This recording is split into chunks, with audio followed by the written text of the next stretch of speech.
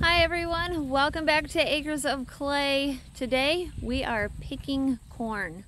This is probably not something that you would see a modern day dairy farm doing, but Kevin's going to talk to you a little bit about the picker that we're using and why we're doing it, and he's going to give you guys all the information.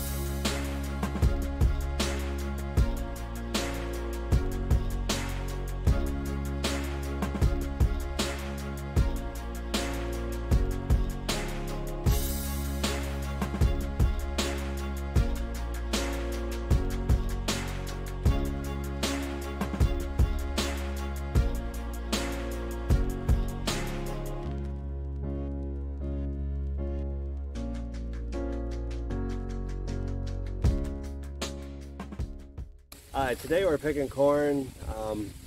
We do have a 323 one-row corn picker.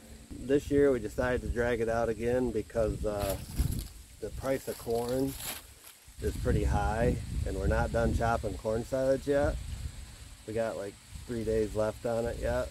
So with corn being over $6, we decided, because normally we do snaplage and we'll be showing that to you in a video soon. So we decided to do some high moisture ear corn, and that way we could save on having to buy corn and help us out on the financial end a little bit. And this picker here, like I said, it's a 323 one row. Not very fast, but it does the job if you need to do a little bit for to feed for short period of time. But we retrofitted this one, and then we're going to show you what we did.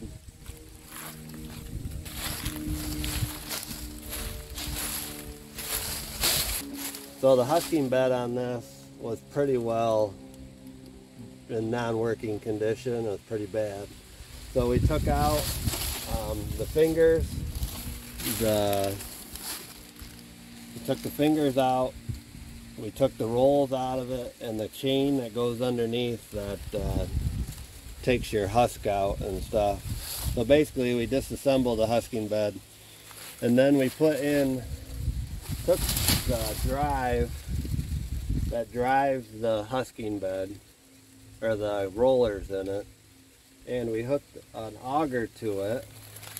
And if you come around this end here, you can see the drive mechanism. It's the same drive, same U-joint, same collar, but then we hooked it to an auger and we put a trough in it.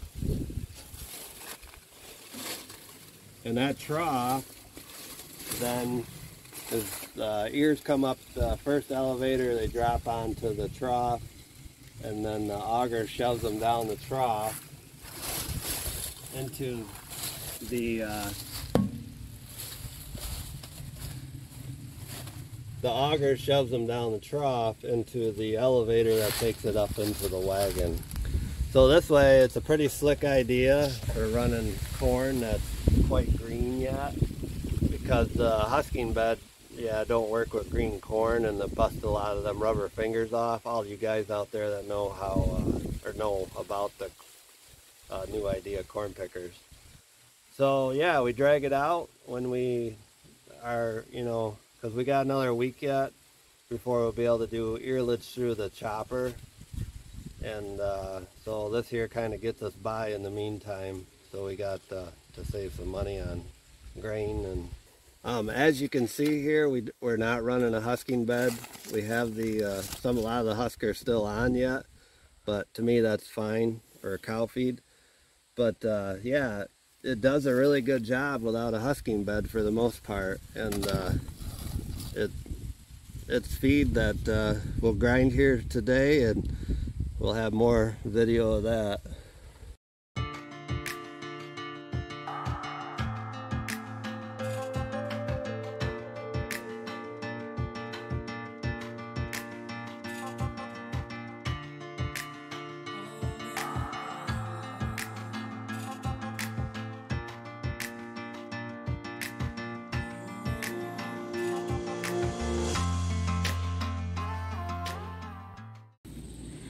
I am standing next to our short day corn that we planted after we took off rye. We harvested rye for the grain, and then we baled the straw, and after we took that off, which was in July, we planted a 78-day corn. It was either 76 or 78, I can't remember exactly, but this is what it looks like. Some spots it looks great, where it's over my head, so it's about 6 foot tall. Other spots not so well. After we planted this, we got like one good shower of rain, and it came up within like 3 or 4 days, shot out of the ground, grew really well, got real hot, turned very dry, and this was definitely stressed. If you can see, some of these leaves here have tar spot, and you can see that it's already drying it up. That's what tar spot does. It just kind of kills the leaf. Starts, I don't know, I think it starts with the leaf, but dries it up, makes it look like it's mature or ready to harvest. This one's got quite a bit of it. You see that's all tar spot, which is a fungus, which there is no way of getting rid of tar spot. It's just something that as farmers we're going to have to deal with. But so some of them have tar spot. Well, I would say, looking at it all, it looks like they're all affected by tar spot to some degree. The lower leaves are definitely affected a little bit more, and they're the ones that are drying up first, where the newer leaves are not. This put out a tassel a few weeks ago, and you can see little ears already forming. How well this is gonna do kind of depends on the weather that we have yet. It's the end of September, and you know, it's gonna take a little bit for them to form a decent sized ear. We typically get our first frost around October 10th. Last year at this time we have already had our first frost.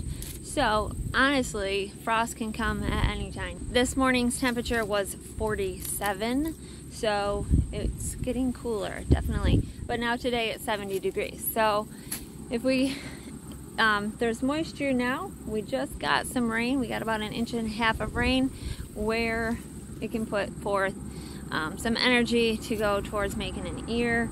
So as long as we don't get frost, I think we'll be okay with making an ear. I think it's already pollinated the way the silk is looking. If it's got a dark silk, it looks like it's already pollinated. And yeah, that's the corn. It's definitely not going to do as good as it could have done had we had adequate rainfall, but it turned so hot and so dry that it really stunted the growth. Will we try it again? I think Kevin probably would try it again. Either that, or we would have put sorghum in here, and the sorghum would have dried up, probably gotten hurt worse than the corn.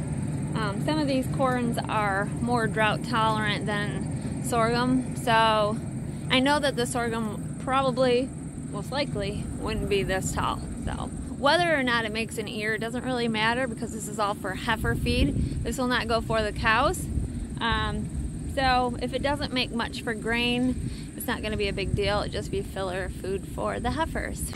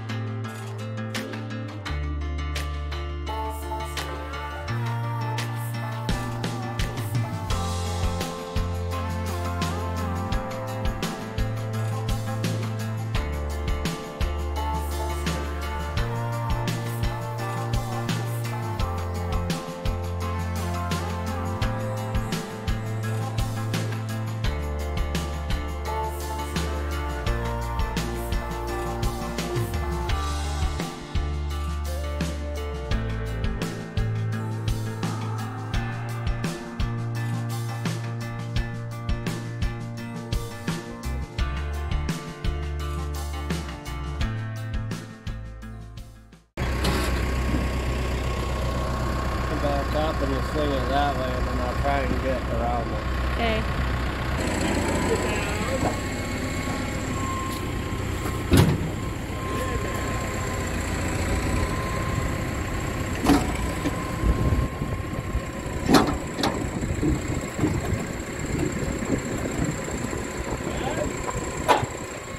That should work, right?